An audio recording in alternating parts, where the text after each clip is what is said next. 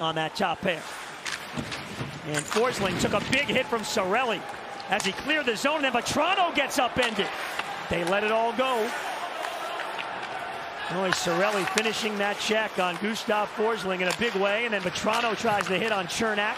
Vatrano now, he's having a few words with the Tampa bench. There was a big hit on Forsling, and then a little Slewfoot on Vatrano. Yeah, that was by Cernak, Randy. That's who he was yapping with.